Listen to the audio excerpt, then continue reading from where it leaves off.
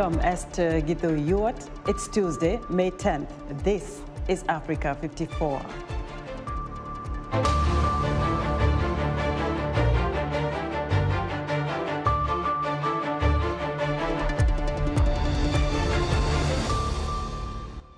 Why is the war in Ukraine having an impact on food prices in Africa?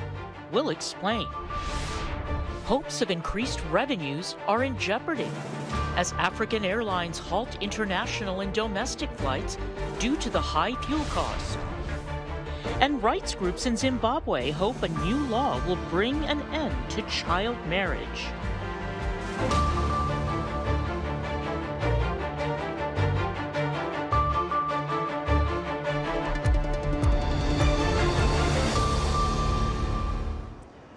United Nations agencies warn that price hikes sparked by Russia's invasion of Ukraine is likely to worsen a food crisis in Africa. Tens of millions of people across the continent are already battling extreme poverty caused by the COVID-19 pandemic, armed conflicts, climate shocks, and economic turmoil. Clara Frank has more. In Zimbabwe, fuel prices are rising and the currency rapidly devaluing. This has had an impact on fertilizer prices, which leading fertilizer firm Omnia Holdings says has hit small-scale farmers the hardest. Boniface Murtize, who grows maize and soybeans just outside Harare, said he had started making his own fertilizer by mixing cow dung or chicken waste with zinc. But he said he needs ammonium nitrate, which is not produced in large quantities in Zimbabwe. The war has disrupted shipping in the Black Sea, a major artery for grains and other commodities, suppressing exports from Russia and Ukraine to markets including Africa. The global inflation that's being imported into African economies, because Africa is so dependent on imports for food, fuel, medicines, and consumer durables, we are going to see tensions. Whether or not this would spill over into violent protests is unclear, but what history, particularly recent history, has taught us is that this is a distinct possibility.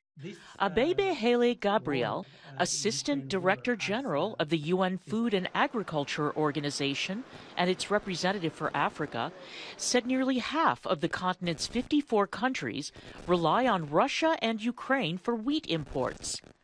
Russia is also a major supplier of fertilizer to at least 11 countries. This war, the Ukraine war, is overlapping. The impact is overlapping with a crisis that has already been unfolding in several countries. We have a very grim outlook going forward.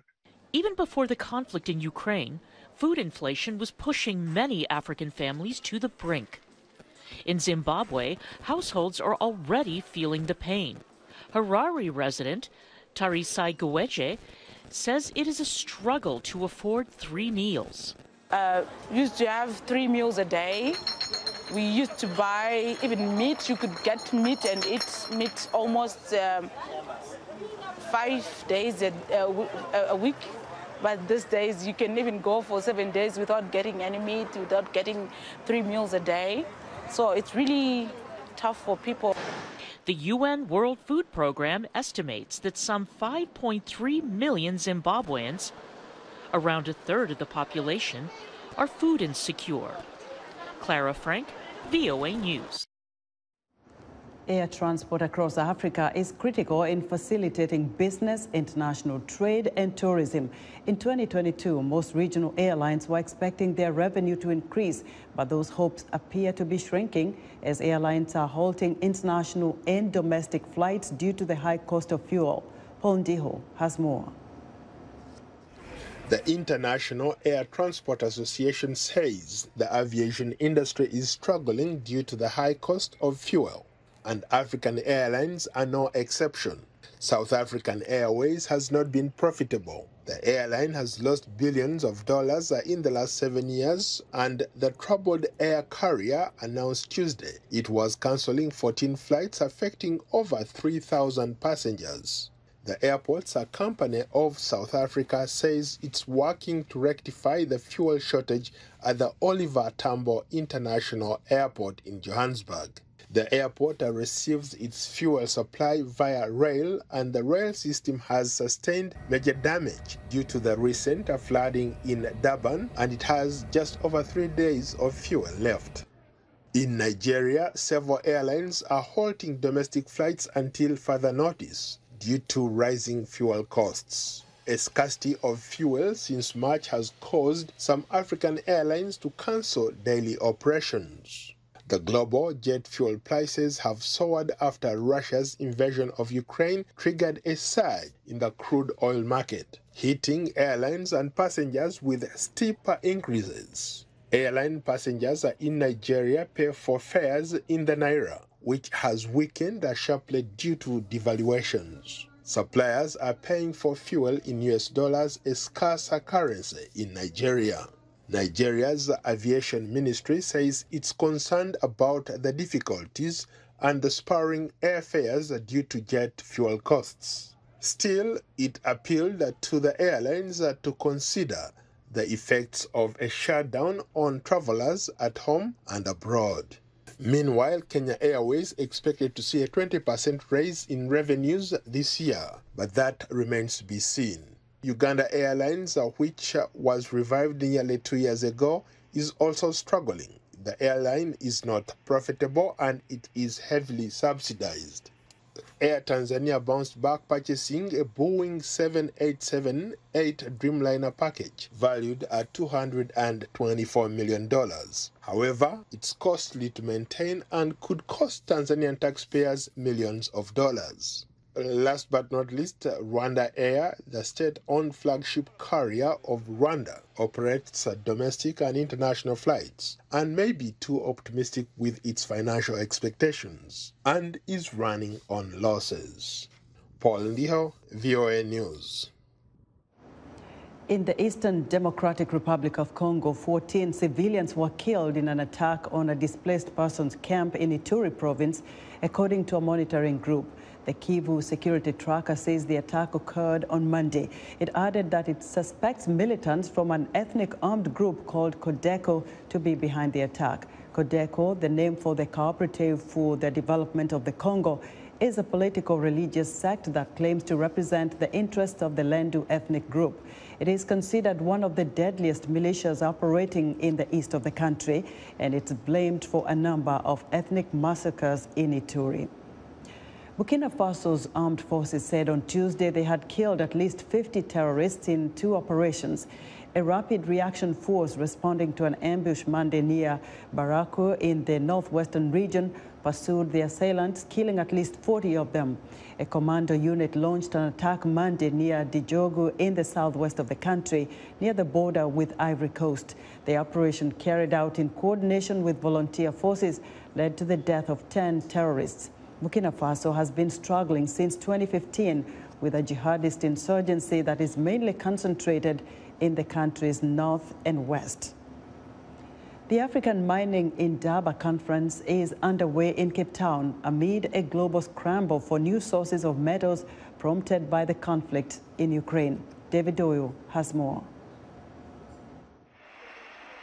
The African Mining in Durban conference opened in Cape Town on Monday, just as global focus shifts to the continent in a search for new sources of metals.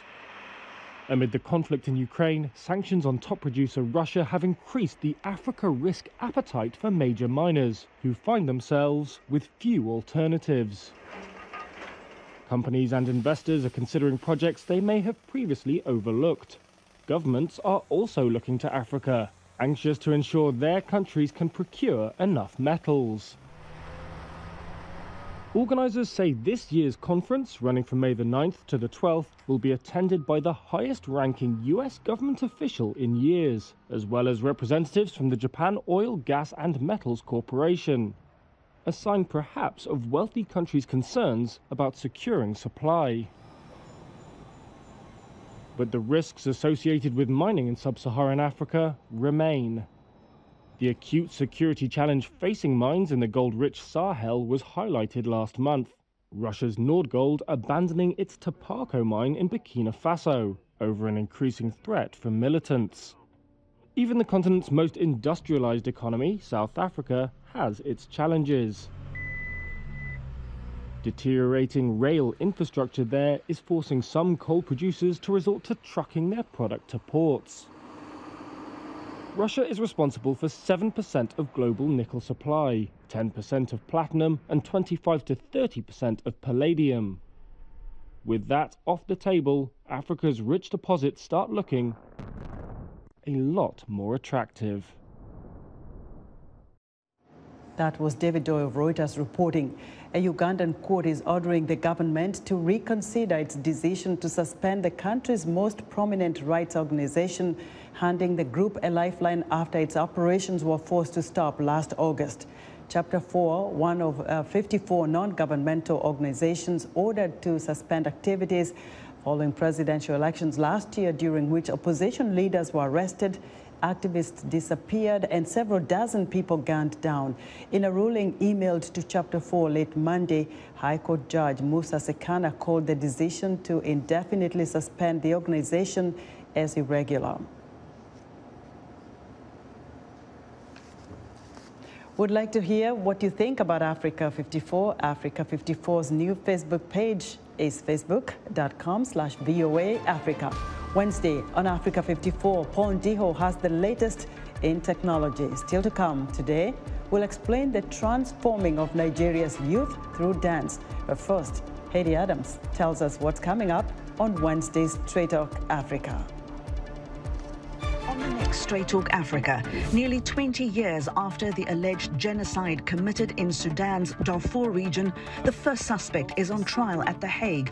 What does his trial mean for those who have long called for justice? One activist told me, you know, the most important thing is giving dignity back to the victims, giving them a voice, giving them a chance to face their accuser.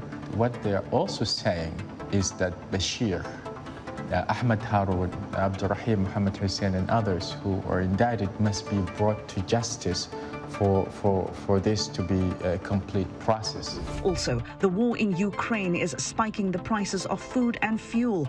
We'll look at two African countries reeling from the soaring cost of living. Join me, Haiti Adams, on the next Straight Talk Africa. Health, wellness, sport, beauty, medical breakthroughs. Healthy Living cares about your well-being. What are the main health concerns in Africa and around the world? Find out the latest on coronavirus. Connect with our experts and ask them questions. How long does the virus stay? Join me, Linoch Mudu, in Washington, every week on Healthy Living, right here on VOA. Zimbabwe's authorities say more than 1/3 of girls in the country are married before the age of 18, and in some areas, more than half are minors. Rights advocates are lauding a new law that criminalizes child marriage for the first time. Columbus Mavunga reports from Bire. 19-year-old Portia Nobula is from the Mbire area near Zimbabwe's border with Zambia and Mozambique. She says she was raped at 15 on her way from school, became pregnant, and then was forced to marry her attacker. Our marriage was never my will. I was forced by my parents. I was very brilliant at school, and I was messed up by men.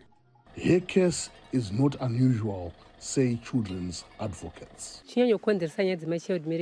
The major cause of child marriages here is that children walk long distances to school, some 12 or 13 kilometers each way.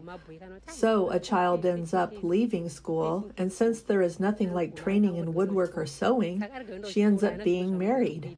Advocates and non-profit groups are working with the government to reduce child marriage in Mbire, in Mashonaland Central Province, where more than half the girls get married before they turn 18. We are doing awareness campaigns at gatherings like these as one way to reduce the problem of child marriages. We do these campaigns with parents and girls, as well as teach them about their sexual and reproductive rights. Traditional leaders are accused of promoting the practice or turning a blind eye to it. Chief Chitsungo, a traditional leader here, says he's punishing parents who marry off their children by fining them. You take a child to the hospital when the child falls sick. It's the child's right. So we meet regularly with parents, and also there are non-governmental groups doing awareness campaigns. Legal experts say a new law criminalizing child marriage should help combat the problem. There were gaps and loopholes that existed in terms of when exactly a person could contract into a marriage legally. So by extension, however, there is need for the Criminal Law and Codification Reform Act to introduce a clear law that stipulates child marriages as an offense and also introduces sentencing guidelines for perpetrators of child marriages. Portia Nobula is hoping other girls will not have to endure what she has. Those convicted under the new child marriage law face up to 10 years in prison, though advocates for children's rights are pushing for a harsher sentence. Columbus Mavunga for VOA News, Mbire, Zimbabwe. It's time for Health Report, and joining us now is Africa 54 health correspondent Lino Mudu with news on COVID-19 vaccines in Africa. Hello, Lino. Hello, Esther. The U.S. Senate has confirmed Dr. John Nkengasong, Ambassador at Large, coordinator of the United States government activities to combat HIV/AIDS globally. He is expected to lead, manage, and oversee the U.S. President's Emergency Plan for AIDS Relief, or PEPFAR. U.S. President Joe Biden nominated Nkengasong for the role in September last year. The virologist from Cameroon currently serves as the director of the Africa Centers for Disease Control and Prevention, an agency leading the fight against COVID-19 on the continent. Before heading the Africa CDC, Nkengasong worked at PEPFAR on strengthening laboratory capacity across Africa. PEPFAR works in over 50 countries and was launched in 2003 by former U.S. President George W. Bush. The organization estimates to have saved over 20 million lives since its creation. South Africa's pharmaceutical Aspen says its COVID-19 vaccine plant risks shutting down after receiving not a single order. Africa's efforts to develop its own COVID-19 vaccine is struggling due to the lack of demand.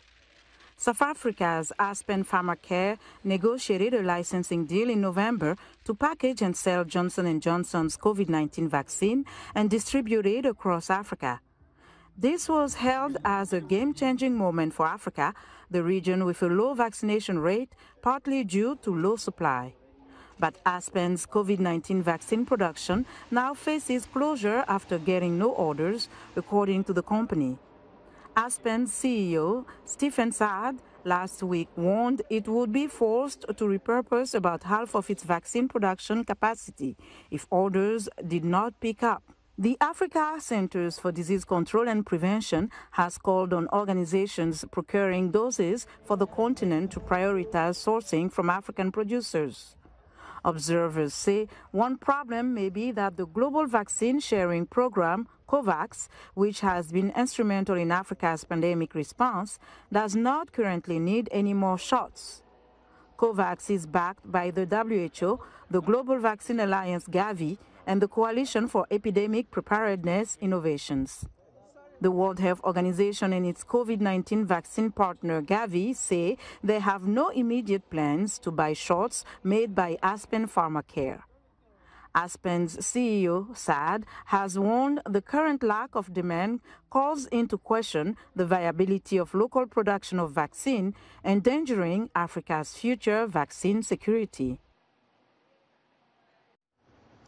And that's our health report for today. Esther, back to you. Thank you, Lino. Be sure to watch Lino Mudu's health reports every Tuesday on Africa 54. When you think about places to get some rest, airplanes don't normally come to mind. Aerotel, however, is trying to change that. Romain Chanson reports from northern South Africa, and VOA's Carol Gunsberg narrates. This Boeing 737 once flew in Australia, the United States, and Afghanistan. But in 2019, the aircraft landed permanently in South Africa's northernmost province of Limpopo in the town of Houtspruit. Retired from air service, it has been transformed into a boutique hotel. The 40-year-old aircraft's cabin has been retrofitted with 6 bedrooms. So this is how the rooms look. All of them look briefly the same. They just mirror one another. We use the head compartment as well for extra storage, maybe a blanket for if someone gets cold. And then this side is the hangers, extra storage space, mirror, mini fridge, safe. Well, we had limited space, so we tried to keep it as unique and original as possible. So then that's why the shower is also a little bit smaller, but has everything you need.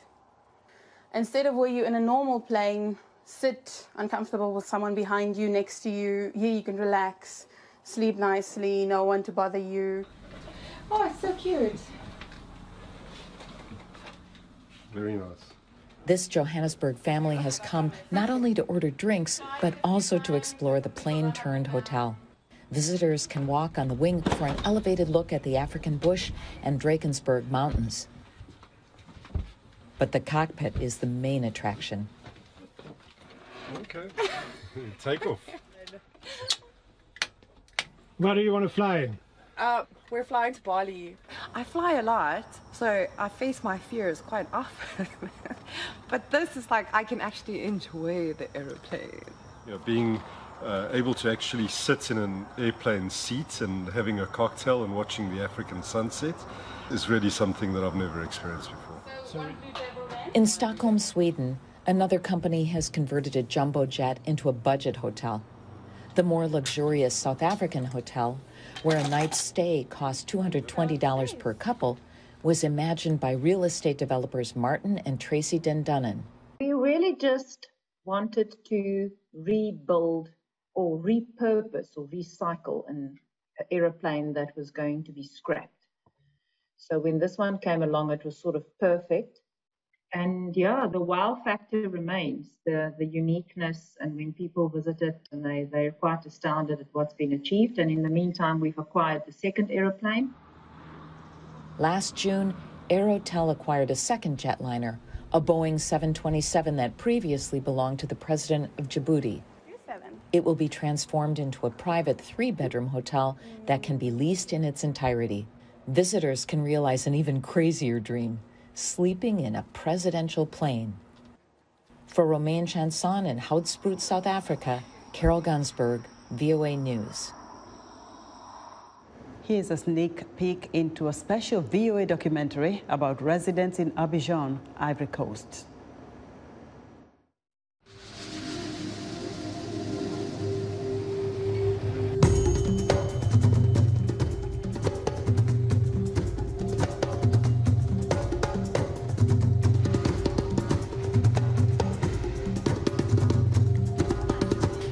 C'est le 4e pont qui passe ici. C'est à cause du 4e pont, ils ont détruit tout ça ici.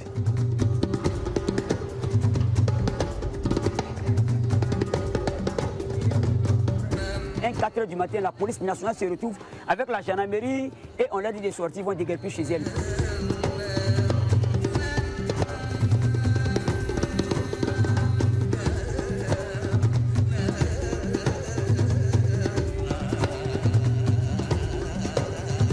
La maison, elle est belle, mais il y a plein de travaux qui ne sont pas encore terminés, comme la douche, le sol.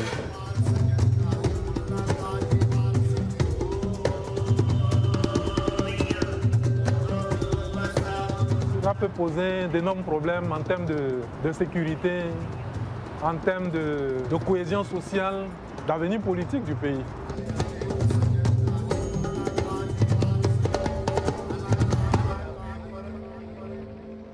Be sure to watch the full documentary at voanews.com/documentaries. A troupe called The Incredible Kids is giving underprivileged youths in Nigeria a way to transform their lives through dance. Louisa Nax has more. As a disabled child growing up in Nigeria, Joshua Annam did not see internet stardom in his future. He and his 8 siblings, abandoned by their father, barely had enough to eat. Now the 15-year-old who lost his left arm at age 5 after falling out of a tree is part of a dance group called the Incredible Kids. Before I joined this team, I partied a lot and I was always fighting. I didn't go to school. But since I joined this dance group, I now go to school. I read and I dance. And I don't do all those negative things anymore. The troupe perform fast-paced routines to popular Nigerian songs. They have become a hit online, with a growing Instagram following and a packed performance schedule. The children live with dancer Maliki Emmanuel, the group's founder, on the outskirts of Nigeria's capital, Abuja. Most come from difficult family situations and found refuge with him.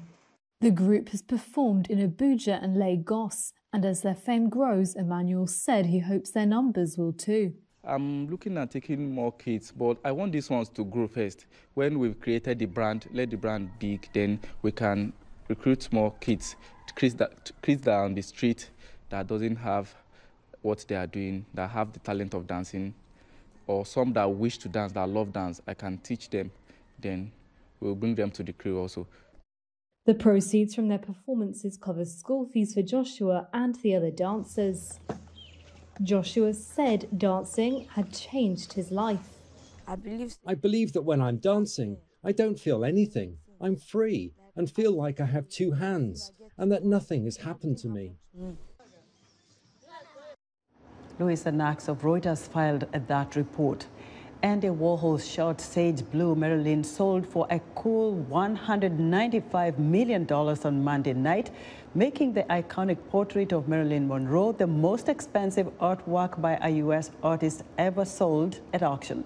The 1964 silkscreen image showing Monroe in a vibrant close-up is also the most expensive piece from the 20th century ever auctioned, according to the seller, Christie's Auction House in New York. Christie's said an unnamed buyer made the purchase Monday night. The proceeds of the sale will go to the Thomas and Doris Amann Foundation in Zurich, which put up the painting up for auction. The foundation aims to help children with health care and educational programs. Warhol created more than one image of Monroe. This particular painting has been exhibited in museums around the world. And that's our show for today. Be sure to watch Africa 54 on our new Facebook page, facebook.com/VOA Africa. From all of us here in Washington, thanks for watching.